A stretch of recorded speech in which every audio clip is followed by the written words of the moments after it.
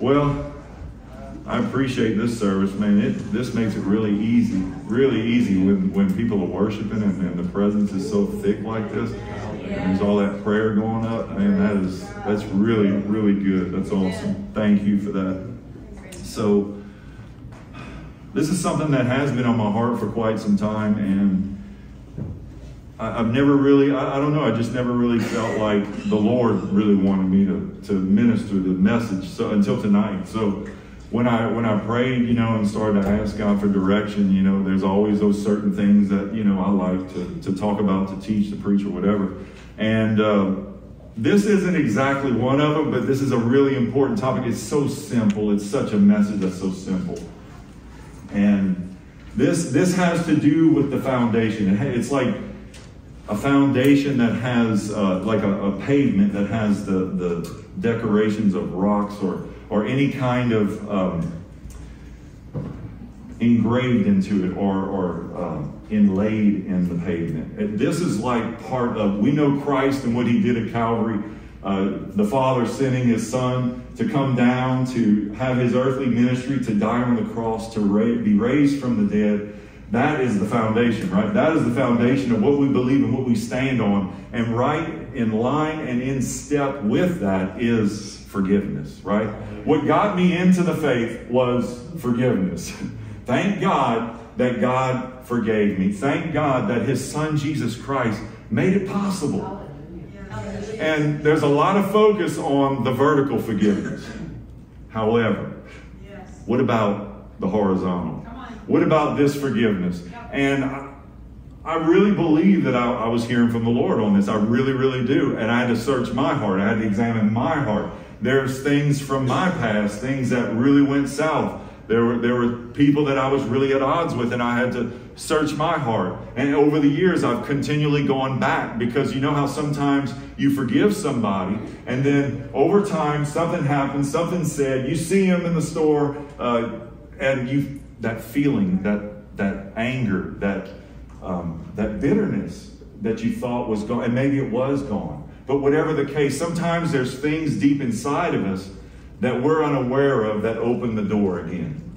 And so I just want to minister. First, I want to talk just briefly about the Lamb of God. When there's coming a day when he's going to take a book, and that book is the book of seals. And when he breaks open that first seal, that's going to be the beginning of the end. And it's going to happen one day. And I just want to focus on that just for a moment, that they looked all over heaven. They looked all over, they're going to, this is future tense. They're going to look all over in heaven, and they're not going to find anybody that's worthy. When John got this revelation, he was seeing future tense. And so they were looking all over the earth. They looked in the earth, under the earth. There's creatures, there's people, in hell. There's all kinds of stuff going on that, we're not going to get on that rabbit trail, but in other parts of the earth, they couldn't find anybody. And so John began to weep. He began to weep bitterly, deeply. He was weeping. And so why was he so upset about this book not being open? The reason is because when we became born again, when you were saved, assuming that everyone is saved, everyone has become born again. When we became born again, he gave us the promise, the guarantee of the Holy Spirit. He gave us the installment. I don't want to say the installment. The first part of that redemption. See, we still have a sin nature. You hear it a lot taught that we have a body of sin. And so the sin nature still resides in us. And so we still can go back to the old man and default that way, and we can go the wrong way again. We could fall from our faith. We could fall away. God forbid. But Jesus, when he opens that book of seal, that's the beginning of the fullness of that redemption, where eventually there's going to be the rapturing of the saints, and there's going to be the eradication. I'm talking about the utter destruction of the sin nature. So this body is going to be destroyed. So the struggle that you or I might have right now is going to be completely removed in absolute, thorough, finished, completeness. It's going to be done. It's going to be over with. And so John was weeping because he had that revelation and he understood that that is what was at stake. But as the story goes, he saw a man and he looked like the Lamb of God. And he was the one. He was that one person, that one man in all of human history that existed, that was worthy and that was able to take the book out of the Father's hand, to break the seal, to open it, and to read it. And so nothing concerning the very end times. I'm talking about Daniel's 70th week. I'm talking about, the last 7 years that have to happen. None of that can even happen until Jesus breaks that seal. Okay? And so, on the other hand, so he was the only one who was worthy. He was also the only one who was worthy to go to the cross. That's right. He was the only one who was worthy to make that payment possible, to pay that price, to bring reconciliation where we who were once far off, who were separated from God, we had no way to have access to the Father. So because of Jesus Christ, he repaired the breach. He brought it together so now we could be joined with God. Like right now, we can have heaven on earth. Yes. Amen? Yes. We can have heaven on earth. On the other hand, it's going to be so much better, though. It's going to get so much better. And look, we need to do the work of the ministry. We need to allow God to use us. And so the book of Hebrews chapter 10 verse 12 says that there were continual sacrifices that were made. Sacrifices were made continually. Under the old covenant, we're talking about old Israel, when Moses had given the law and said, this is how we're going to have this relationship with Jehovah God, is through the sacrifices. And he laid it out and put out the order of how everything had to be done. And there were annual sacrifices. There were sacrifices that had to be done continually because it would only cover the sin. It would not remove the stain of sin, right? And so because the stain of sin was always still there, it was covered, and that covering was powerful. I'm not trying to diminish or reduce, the power of what was done through those animal sacrifices, but they could not do. They could not do what the only one who was worthy could do. So when he became the sacrifice, when Jesus came to the earth, he became the sacrifice, the perfect sacrifice. And so everything and all these animals and these other types of sacrifices that were made, they were figures. The Bible calls them figures. And I know in our English language we hear more like shadows and types, which the Bible says shadows as well. But they were figures and they were shadows of what was to come. And so when Jesus came, he made it complete on the front end of it. And so we still have the back end of it. And that's when he grabs the book, he breaks the seal, and then the very end, the beginning of the end starts to roll. Okay, so it's really interesting because this one sacrifice, Jesus, so remember, they had to have these animal sacrifices continually, over and over and over. And every time that they would have to have those sacrifices, I believe that their conscience felt that, man, it's still there. It's still there. But the good thing with Jesus and his sacrifices, it's gone. The conscience is completely clear. That part, it is eradicated. Look, when I sin, the guilt, when I confess my sin and I connect with what Jesus did at Calvary, that guilt is gone. That conscience is clear. It is purged. It is completely purged. And we're free. We are truly free. And so we have to see the big picture that there's a spiritual realm, right? There's demons and there's evil spirits. There's dirty, wicked spirits. There's fallen angels. There's principalities. And we see in the book of Daniel where he shows us that Gabriel and Michael the archangel, there's the angels, there's good ones, there's bad ones, and they're over whole nations and they're influencing leaders. And then underneath that, now this is me speaking, okay, not the word of God, but it gives the idea that these are leaders, they're principalities that are over it, and then there may be other, not principalities, but maybe just evil spirits, dirty, wicked spirits, right, demon spirits, as it cascades down. And they go to people like me, because I'm not saying I got a big old principality that's working on me, okay? But you get the idea. So, and it's the same thing with Satan. So when we refer to Satan, we're referring to the kingdom of darkness. and what he does. And the thing is, Jesus Christ, when he died on the cross and he rose from the grave, really just after he died on the cross, he had to be raised from the dead. But when he died on the cross, the veil was rent in the temple, right? I'm talking about the temple, right? The temple. The Jews in Israel, they had a temple, and there was a curtain that only the high priest, only this one priest could go in there, okay? And so the common man didn't have access. So when that veil was torn, and you know that it was torn from the top to the bottom, right? It's like 60 feet tall. They said the thickness of that veil was thicker than the breadth of a man's hand. It's extremely thick. And so God himself had to tear that. And God made the most powerful statement that this fallen earth will ever see or hear or know. And that's when he made a way. He made a way so that we could go in. We don't have to rely on some other man for our confession. We don't have to rely on some other woman for our confession. We can go directly to the most holy place, to the high priest who is there. And he takes us in. He takes us in. And I wanted that. So he was setting the stage for our whole life. So from the moment that you became born again, the stage is set. Now we have to continue to go back to the cross, connect to that, and let his forgiveness continue to flow into us. And then sometimes it hits something. And it's like it doesn't hit something. There's a clog in there somewhere. It's supposed to flow. You know, it's supposed to go freely. And so there's times when it hits something and it's like, okay, what's going on? We're going to dig into that. So I just want to challenge you. Do you want to be the salt of the earth like Jesus talked about? Or do you want to be a pillar of salt? One way or the other, you're going to be salt. So remember Lot's wife, right? Lot's wife, she was the one who, when they were pulled out of Sodom and Gomorrah, they were told not to look back. Remember the two angels were sent there? In my view, I believe they're a shadow. I believe they're a figure of the two witnesses.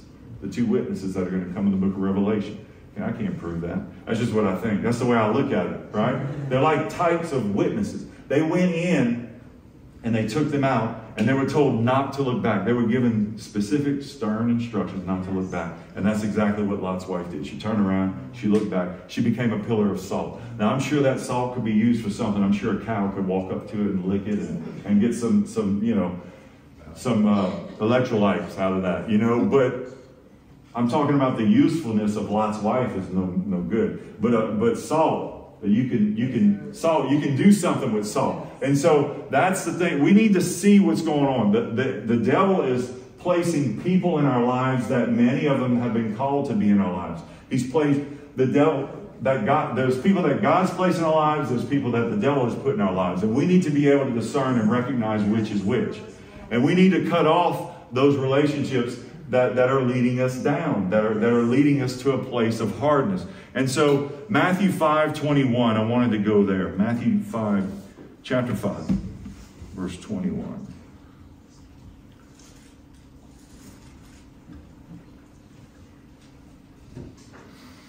Okay, I hope you can still follow along with me. I'm going to read from the NASB. It reads a little bit easier for me.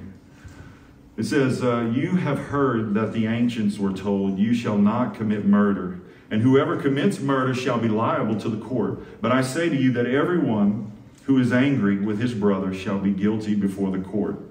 And whoever says to his brother, you good for nothing, shall be guilty before the Supreme Court. And whoever says, you fool, shall be guilty enough to go into the fiery hell. Therefore, if you are presenting your offering at the altar and there remember that your brother has something against you, leave your offering there before the altar and go. First, be reconciled to your brother and then come and present your offering. And I'm going to stop right there. So what Jesus is explaining, and I felt like it was really good to start at that verse 21 where he's talking about words, things that you say.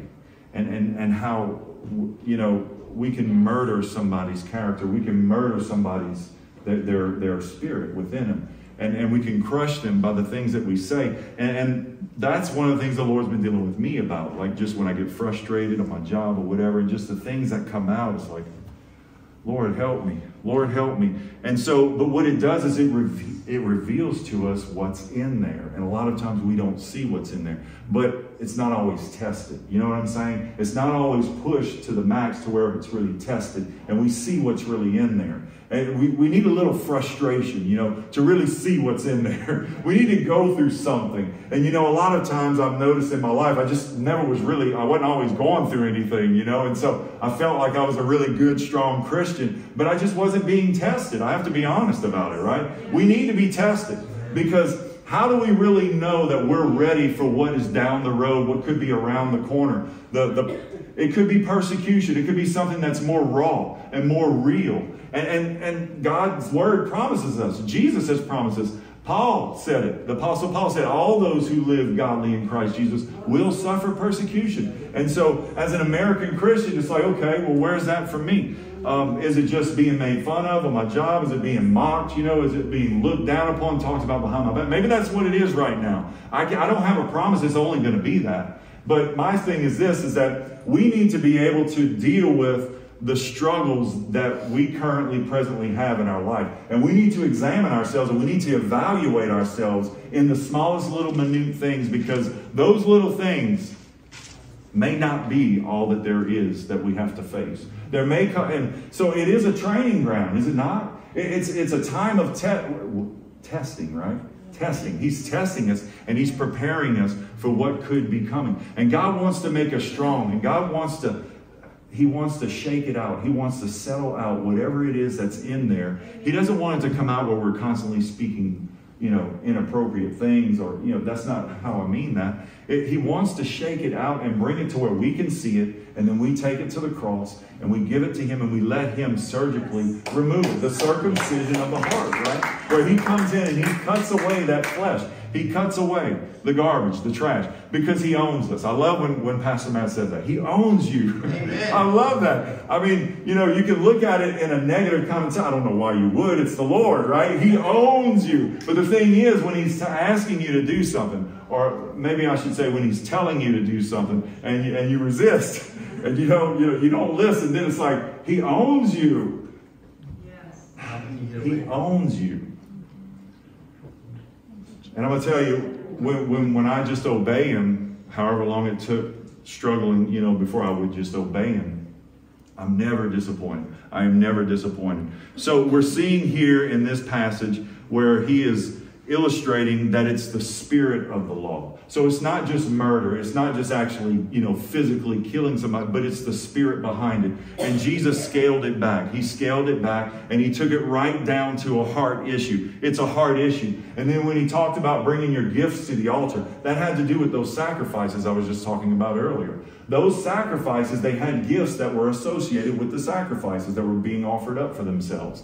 And when they would bring a gift, it had to be something good. It had to be something that was pure. It had to be something that was acceptable. And what Jesus is addressing, you bring these gifts to the altar, and you're at odds. You're quarreling with somebody, and you haven't made things right with them. He's getting to the spirit of the sacrifice. He's getting to the spirit of the law. And the same thing applies to us. When we come to God and we give him our gift of praise, and we give him our gift of worship, and we give him the gift of just consecration, we pray, we seek his face. And then there's something between us and someone else. Look, this could be something from years and years in the past. Look, there are dark doors that have been opened up in people's lives, which leads to demonic possession. It leads to demonic or demonization, however you want to word it. I know that was something that kind of came up several months ago. But doors are open for a reason, and we are the ones who have the permission to open or keep them closed in our own lives. And so one of the things that I know it has a lot to do with sickness and disease is bitterness. It's unforgiveness. The Bible talks about it. The Bible talks about that. And so, look, this is a message of freedom and liberty. This is not a message of condemnation. Hellfire and brimstone is real. Okay? Look, one time I had done some research, and I was really surprised. Jesus talked more about hell than he did heaven. He did. But we need to present it in such a way that people know there's a way out. People know there's good news to this. It's not really that good of news, right? If you don't have if you don't have the other end of it, like, how do I get free? How do I get set free from this? And so what God wants you and me to know is that when we worship him, when we pray, we need to make sure that our hearts are clean and clear. And one of the most difficult things to do is to have to deal with God after he shows me that there's someone in my past that I still have unforgiveness toward. And I may need to call him up or text him or something, or go see him and make it right. And the thing is, when that happens, the floodgates open. It's like a pipeline where there's valves all along the way. You know, it could be a perfect flow until you get almost all the way to the end, but there's a valve right there, it's shut. It doesn't matter. Look, any unforgiveness, any bitterness, any resentment that we have in our lives, it is going to block the flow of God in our lives. You may be able to sense his presence. I'm not saying you would never sense his presence, but it's not what it could be. You may struggle to hear the voice of God. That could be what hinders, to hear the voice, to really hear what God is saying, what he's speaking to you. And so I want to encourage you to open yourself up. There's a quote that I'd come across many years ago. This is one of my favorite quotes on this topic. Booker T. Washington. I'm telling you, this is one of the most amazing quotes. Booker T. Washington said, "I will permit no man to narrow or degrade my soul by making me hate him." I mean, isn't that amazing? This is a man who absolutely understood forgiveness. He understood how to walk a life of freedom and liberty. This man understood it. I thought that was powerful. Matthew chapter 6, verse 12, Jesus is teaching the disciples how to pray. Remember, they asked him, "Lord, teach us how to pray. Forgive us our debts as we forgive our debtors." He doesn't imply that I can be forgiven any other way. The only way I can be forgiven is that in that process where he's given me forgiveness, I'm willing and I'm ready to forgive myself, forgive those who've offended me. It's impossible, Jesus said, that offenses won't come. Offenses are going to come. They will come.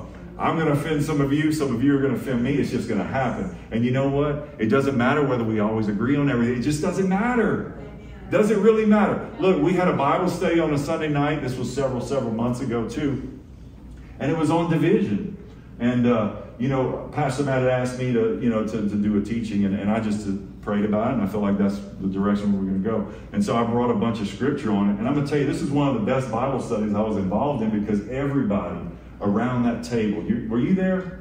I think Brother Bill was there. I think Brennan was there. There was quite a few of you that are here were in that. Man, it was an amazing Bible. Everybody was participating, but it's like the revelation that was coming across.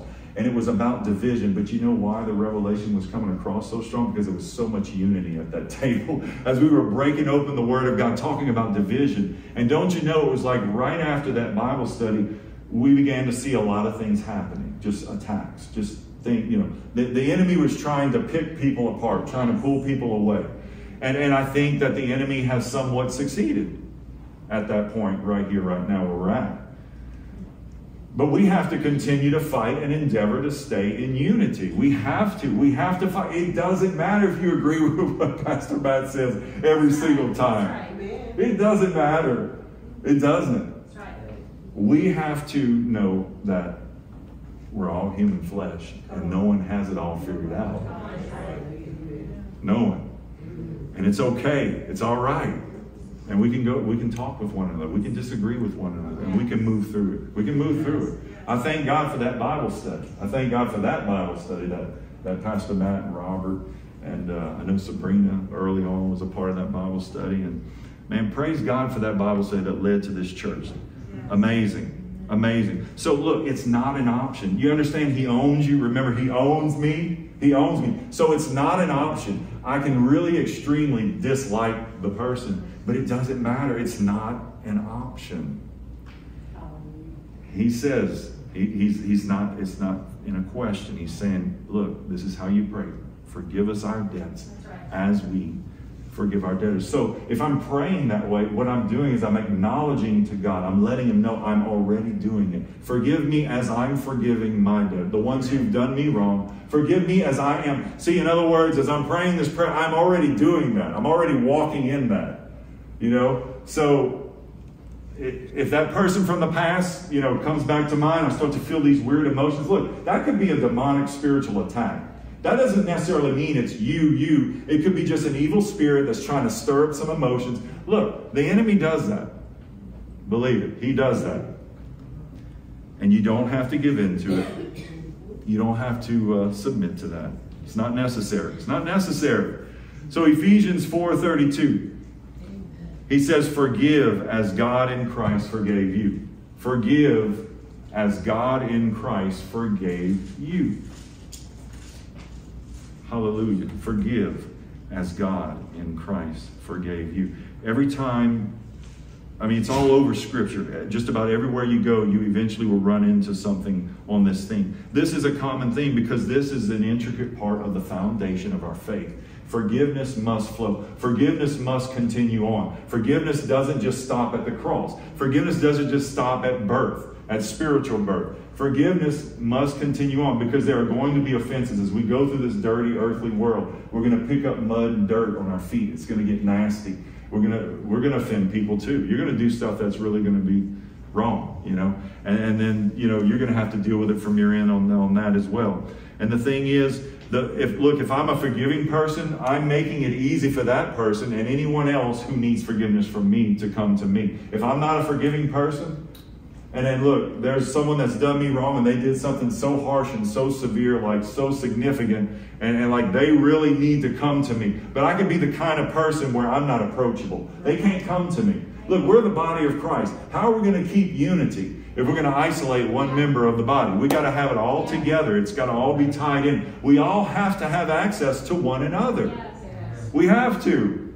Look, you can come and bring correction to me and I can disagree, but you need to be able to know that you can bring correction to me. Seriously.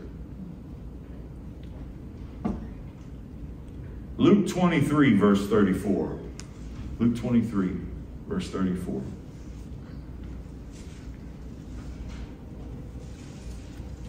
One of the most powerful statements of forgiveness. Jesus is hanging on the cross. He's already there. And look at that. Wow. But Jesus was saying, Father, forgive them, for they do not know what they are doing. And they cast lots, dividing his garments among themselves. As he's praying for God the Father to forgive them, they're just continuing on, making an absolute mockery of him, doing nothing but insult him. After they've already beaten him, after he's already taken the whip across his back, the nails in his hands, he's there hanging, and they're still ridiculing him, making light of him, casting lots for his garment. There is no greater demonstration of love than that right there. And there's another figure, another type of Christ that we can see. There's the figure in David, in King David. King David represents the conquering king, represents Jesus Christ when he comes back for the millennial reign, when he returns on a white horse and he conquers the whole world. Yeah, literally, he's going to conquer the whole world. He's going to do what the Jews wanted him to do the first go-round. They wanted him the first time. They wanted him to be the conquering king. But instead, he was expressing himself as the Lamb of God. But when he comes the next time, he's going to come as the conquering king. Trust me, they're going to wish he was the Lamb of God when he comes as the conquering king. It's not going to be anything like they thought. Not going to be anything at all like what they were expecting. It's going to be wild. Just read the book of Revelation. You'll see. It's going to be really wild.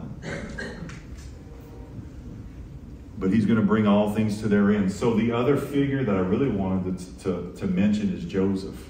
Remember the story of Joseph and his brothers and all the horrible things that they did to Joseph, throwing him in the pit and selling him into slavery. All the hardship that he went through, being in prison, being falsely accused of sleeping with another man's wife, an authoritative figure in the Egyptian Pharaoh. And Joseph stayed true. Joseph is a figure of Christ as a suffering servant. Joseph is a figure of Christ. Someone who's betrayed by his brothers. Was Jesus not betrayed by his brothers? When you just break it down and look at all these little details, the forgiveness that Joseph gave to them when they came and they needed him.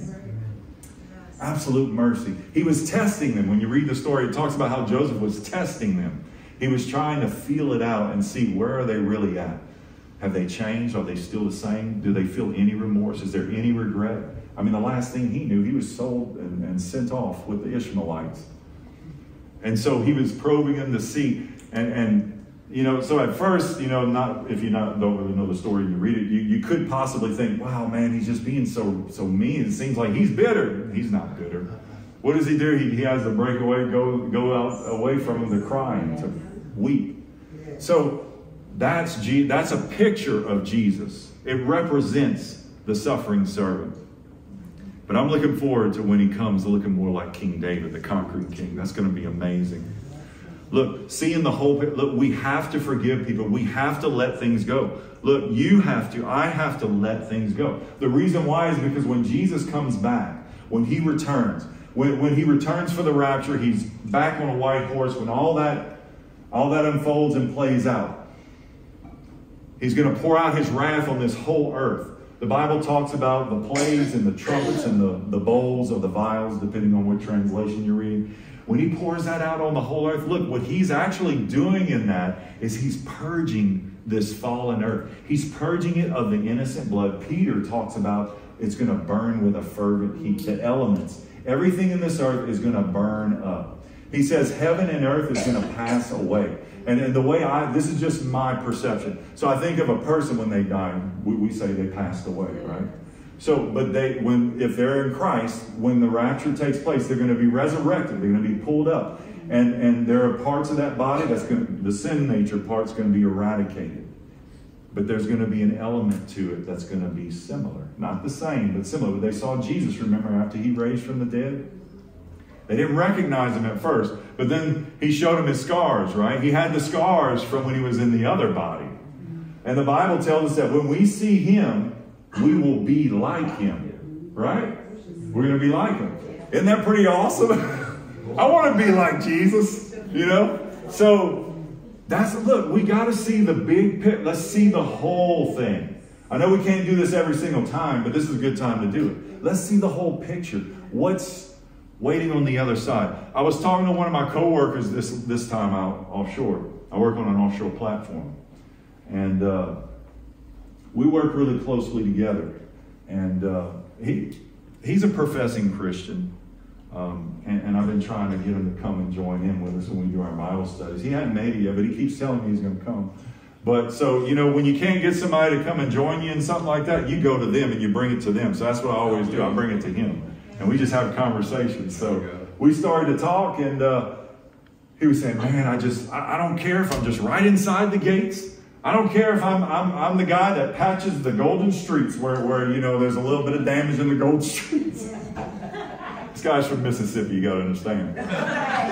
No offense, Miss Matilda.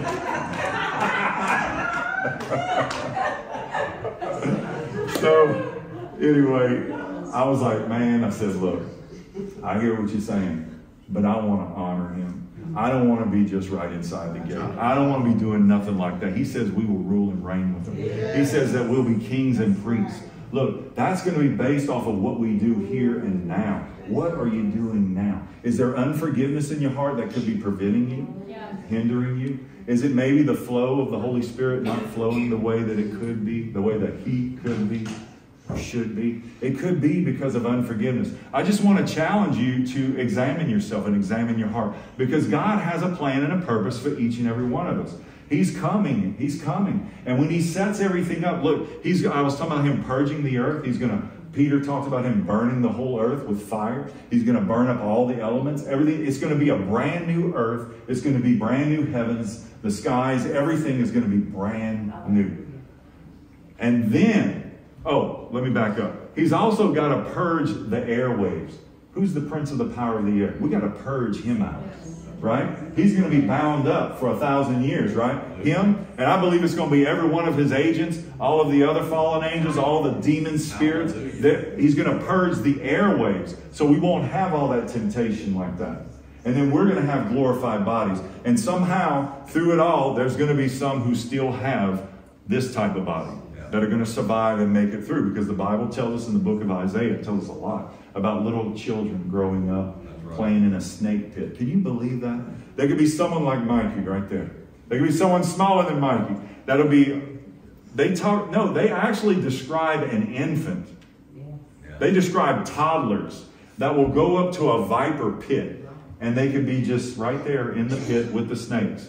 But the snakes won't change. They won't hurt them. But this is the thing. So we know Jesus is the last Adam. You know, Paul calls Jesus the last Adam, right? And we know the first Adam was in the garden in the beginning, right? And so the first Adam is the one who named the animals.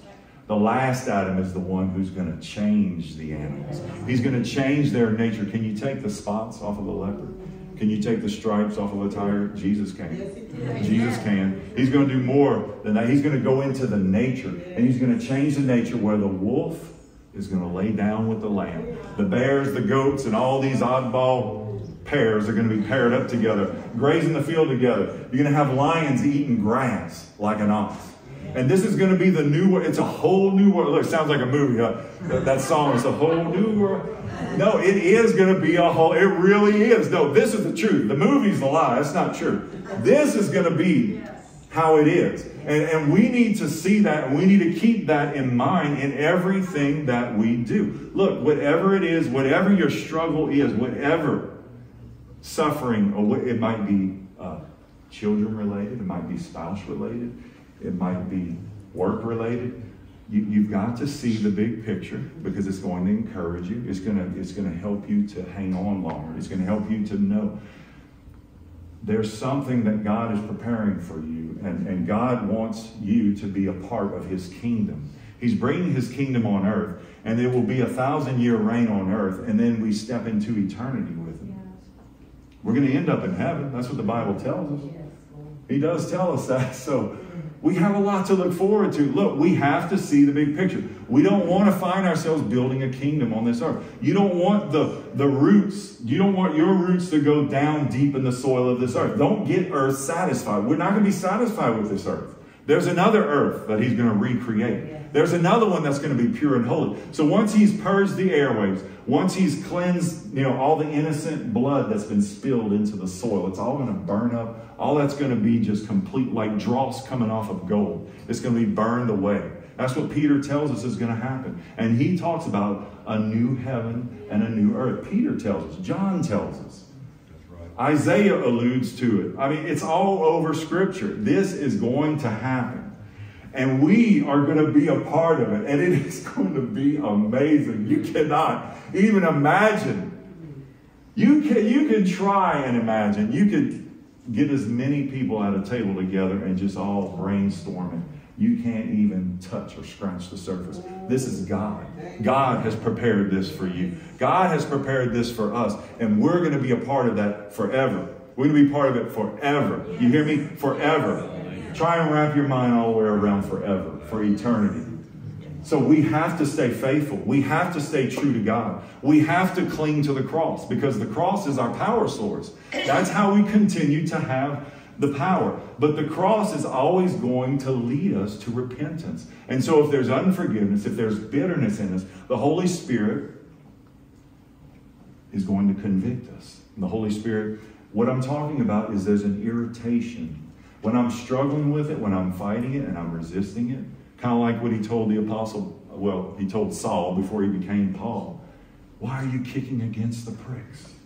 Or why are you kicking against the goads, depending on what translation? See, he was kicking against it. He was convicted. God was dealing with him. And God wanted him. And God saw what was going to become of Saul when he became Paul.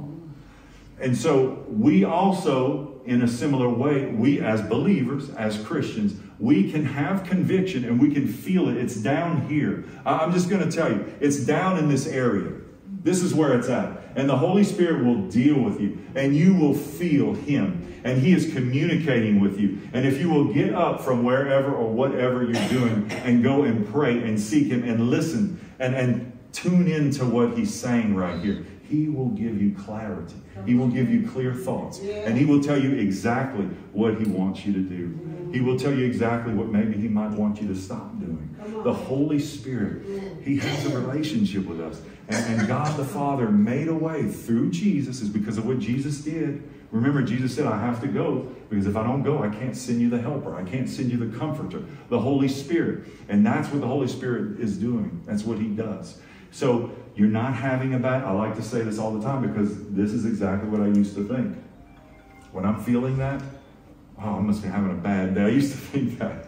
No, friend, you got sin in your life. You need to get right. You got sin that's unconfessed. Or you have sin that you've just been playing around with. These pretend confessions where there's no change, where you haven't really connected. Look, what I'm talking about is when you have a contrite, a broken heart, you're broken. And you are truly sorry for your sin. You're truly sorry for what's going on. And you connect with God. You connect with the cross. And you truly repent. There is a change. There is a metamorphosis process that takes place. It's an absolute change. Just like that caterpillar that becomes a butterfly. I'm telling you, it's so real. It's so obvious, the change that takes place. And so I just want to encourage you with that. I want to encourage you to embrace God's command, because He's commanded us to do this. He wants us to diffuse the quarrels and divisions, whatever they are among us. Is there somebody in here that you don't care for too much? Are you looking at them? I hope not. Look, let's just be real. Everybody has somebody. Who's that Sister Symbol, that Brother Brass, that Carnal Arnold, that Fleshly Betsy in your life? Who is that? Who is that? There's got to be somebody, right? Because the devil's going to make sure. He's going to make sure they find you or you find them. Y'all are going to run into each other eventually. But God wants us to deal with this, man. Look, we have to get these things right. It's not worth it. It is, look, we just looked at what it's going to be like. You don't want to miss. You don't want to be just at the gates. And look, if your aim, if that's your target is to just make it to the gate, what if you miss that target? If your target is to get all the way in and like way back in there, you miss that target, you'll probably still be in there, right? I'm just saying live for God. I'm just saying do something for God. Be used of God. That's all it is. Be used of God. And don't let sin get in the way. Don't let sin hinder you. Don't let sin stand in the way. Don't let sin stand in the way. So Colossians chapter 3. Colossians chapter 3. Colossians chapter 3, verse 13.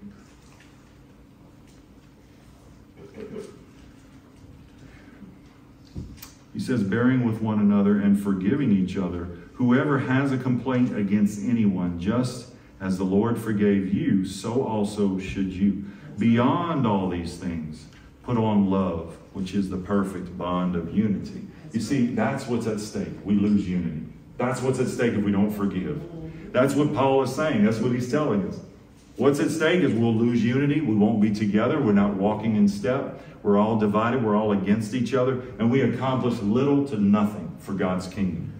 We have to be used of God. We have to. Because the other part of what's at stake is the souls that are not saved. The people that we have the ability to reach. The people that we have the ability to touch. Do you have to be cradled? Cuddled? Does somebody have to chase after you all the time? Just make a commitment. Be real. I don't want to be that Christian that's still drinking milk, got a baby bottle in my back pocket all the time. It's time to grow up. This is a big part of growing up. This is a big part of growing up. And it hurts sometimes. It really hurts. It's difficult. It hurts my pride a lot to have to go to somebody and make things right and admit to them that I had something against them, that they offended me. It hurts my pride. My pride is at stake. So we can diffuse those quarrels and divisions that way. This is the last one. If you would stand up with me, this is the last one. Then I'm going to read Matthew. We're going to be in Matthew. Haley. How many of y'all appreciate Haley and her faithfulness? She is so faithful.